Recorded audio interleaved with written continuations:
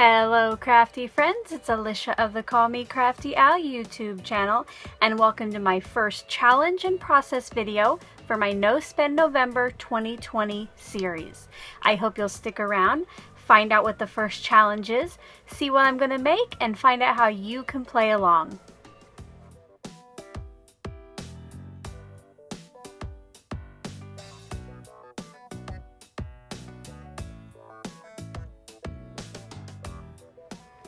Thank you so much for stopping by today.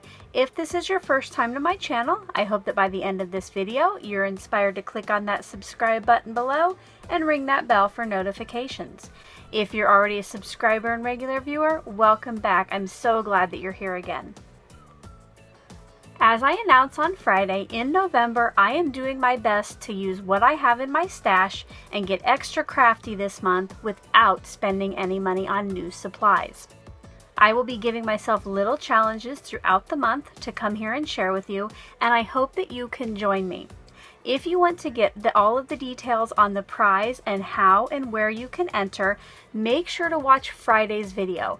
I will link that in the description box below, but here is a little overview for you before we get started.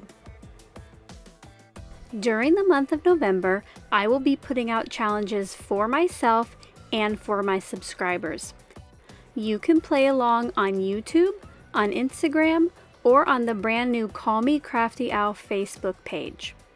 At the end of the month, I will tally up those entries, and one lucky subscriber will win the now sold out Gina K Designs Sparkle and Shine card kit. Don't forget, for all of the official rules and details, to check out the video linked in the description box below. The first challenge that I'm going to issue this month is Leave Me Alone. Use a leaf or leaves in some way on your project.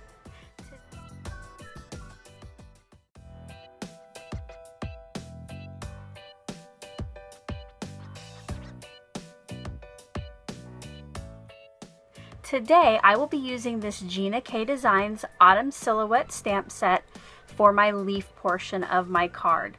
I just love the veiny look of these leaves here. I think they look so real and will be great on a card. I will be stamping them in a couple Memento inks. I have rhubarb stock and potter's clay, and then I will be embossing some with detail gold embossing powder. For my sentiment, I plan on using this Grateful from this Kelly Create stamp set. I wanted it to have a thankful theme, and I liked that this Grateful was a little bit larger than the Gratitude sentiment in this stamp set.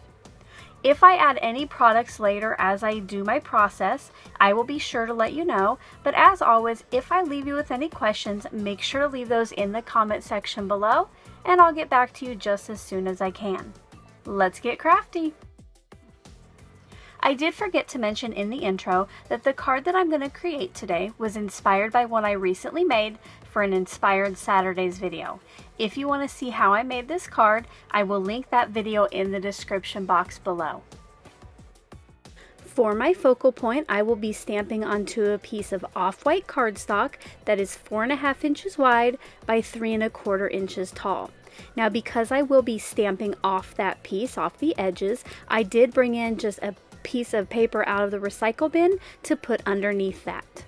The first two leaves I stamp will be gold heat embossed. So I brought in my Embossing Buddy and wiped that on the cardstock so that my embossing powder only sticks to where I want it. Once that was done, I inked up my leaf with Versamark ink. I want that nice and juicy, so when I pour on my gold embossing powder, it will stick nicely. I don't go ahead and heat it here. I go ahead and stamp and pour the powder over that second leaf, and you'll notice that there was a spot of stray gold embossing powder that I didn't want on there, so I just brought in a dry brush to wipe that away. Once both of those images had the powder on them, I brought in my heat tool and heat set that powder. I did heat from the front and back here, trying to have this warp as little as possible. Once those were set, I then started stamping my leaves in the other two colors. The first color I used was Potter's Clay, and I stamped 2 of the orange leaves. And then I brought in the rhubarb stock ink and I inked up and stamped that leaf again 3 times in the final color. The reason I stamped this color 3 times and not just 2 like the other colors is because I wanted to end up with an odd number of leaves, just to go along with the rule of odds in design.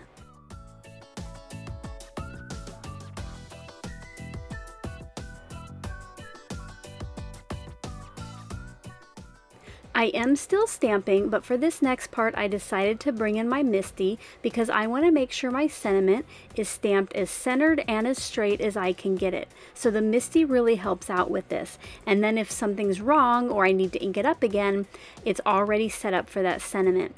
And let me tell you, it was a good thing that I ended up using the MISTI, because the first couple times the magnet from the MISTI interfered with the stamp because these are very thin stamps, so I couldn't get it pressed down. I did end up having to ink it up and stamp it 3 times, but finally on that 3rd try I could tell that I had a nice clean image stamped onto the cardstock. I added that detail gold embossing powder once more and heat set that with my heat tool. I know that I'm all over the place with my stamping surfaces here, but for this final part I wanted to bring back in my black Sizzix mat because I really don't need the MISTI for this since it is a single stamp that I have to use. This dot stick stamp is from Stamps by Judith, and you might have seen me use it quite frequently lately.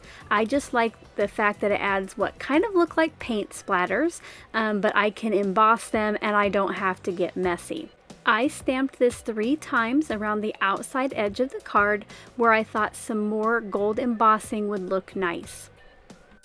And here's a close-up look at my oops for the day, but I'll clean that up later. For now, I went ahead and heat set those little stamps and finished that focal piece. After I got that mess cleaned up, it was time to finish my card. I got out a piece of gold textured cardstock from Die Cuts with a View. I looked at the package and this is from 2006. I knew I kept that for a reason. I cut that off camera so it was 4 3/4 inches wide by 3.5 inches tall. This just leaves a nice small border around that focal point.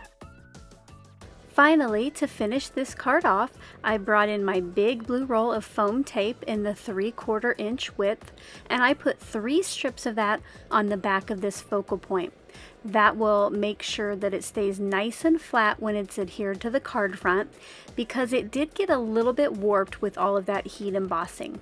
Once that release paper is pulled, I just center this on the card, and here are some looks at the finished piece.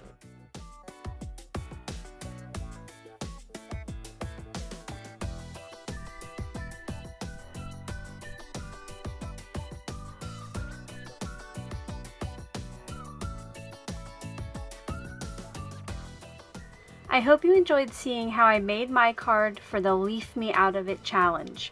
If you did, as always, I appreciate a thumbs up. I can't wait to start seeing the links to your creations in the comment section below. Until my next video, I hope you're all having a crafty day. Bye-bye. Thank you so much for taking the time to watch all the way to the end of the video. I hope now you'll consider clicking on one of the videos or playlists I have linked above, and if you're interested in any of the products or tools I used in today's video, I do have some links in the description box.